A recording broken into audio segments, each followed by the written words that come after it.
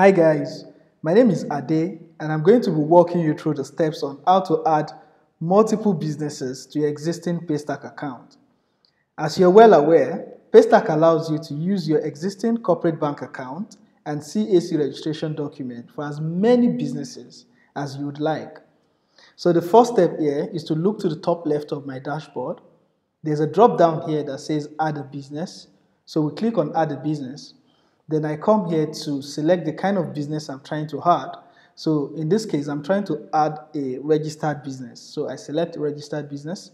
Then I come here to provide the new business name. So business name is Super Fashion.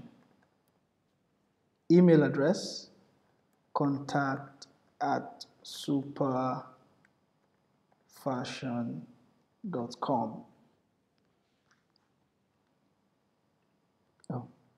Then phone number,